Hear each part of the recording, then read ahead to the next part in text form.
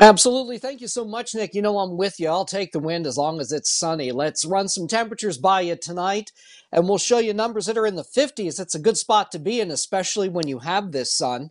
53 Wilkes-Barre, Scranton, almost near 60 in Selinsgrove, but it's still 45 in Mount Pocono right now. I'm going to show you what's going on to the north and east of us.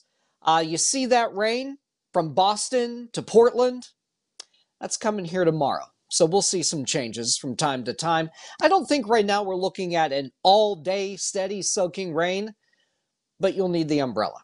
Tonight, we'll see temperatures in the 40s over the next couple of hours, and we expect them to bottom out in the middle and upper 30s by first thing Friday morning. Download the Eyewitness weather app. You can keep an eye on that rain tomorrow. Nick, when I see you